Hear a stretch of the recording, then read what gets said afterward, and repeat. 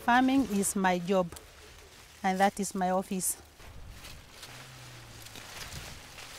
I like farming. At the moment, I have 7 acres of beans. I have seen that variety from Nairobi University of Kenya Cheupe can do better than the ones we are planting before. The ordinary varieties had poor yield, a lot of setback with the diseases, and after growing it with the hard labor, you go and fetch very little in the local market. These improved varieties from Nairobi University normally takes an average of 90 days to 105, as opposed to the other types we used to grow before, which takes from 120 to 150 days, and are drought tolerant to the extent that with the little rain we have, they will definitely grow to the end of the season. Developing a new bean variety is a lengthy process. It's like designing a house. The East African region has been canning beans for nearly 60 years now. And there's been a single variety, the Mexican 142. This variety is obsolete now. This region lacked a bean variety that was tolerant to drought, that used more compared to what the industry has, and one that fully met the canning characteristics of the industry, and more important, the consumer sensory tests. These were issues. We started as an approach as a part of a request from the industry. They said, look, we're having enormous trouble getting enough grain to process. We are the leaders in processing white beans. On a daily basis, 1 to 1.5 tons of raw material. Up to towards the end of last year, 2013, we've been sourcing for beans from Ethiopia through informal channels. They are purchased by agents who then supply us. So we've not had any direct control of the quality of the raw material we've been getting. Also, the pricing sometimes is really fluctuating, so we cannot actually assure our market of a sustainable price of the product. The other challenge we've been having is that the varieties of the beans we get are sometimes not desirable in terms of the cooking time required.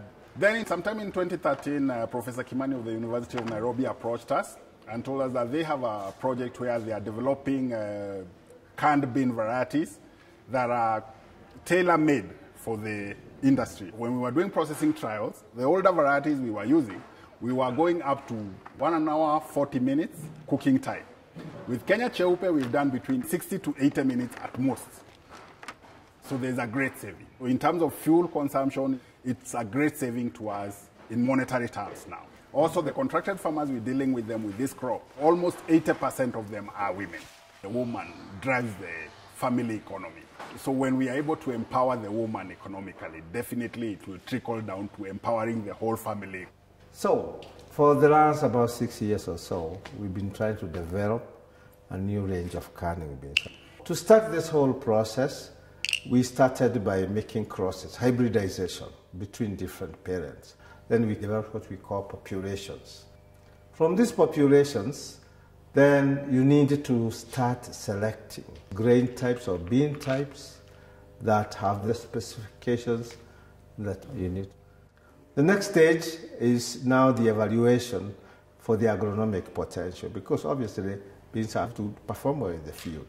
The other test that was critical is then by the industry themselves. We were supported by BioInnovate Network to improve the pilot plant, where we were able now to do the testing, cooking the beans and putting them in the exact cans that they use in the industry.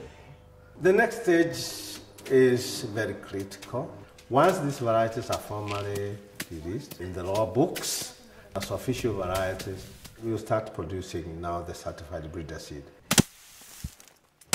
We need to make sure for this system to operate, that we have adequate seed.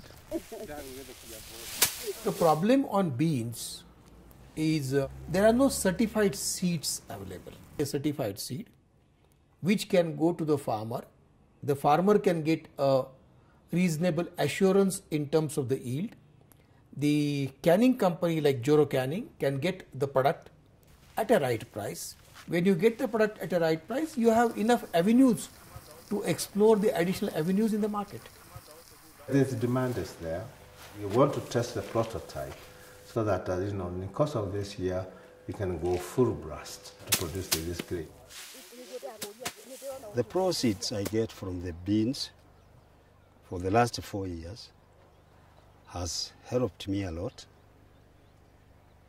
because it has helped me continue paying the school fees for my grandchildren, because the beans I'm growing pays me better than the ordinary one I used to grow before. When we are weeding beans, you can come, I have 50 women and I have 12 women permanent.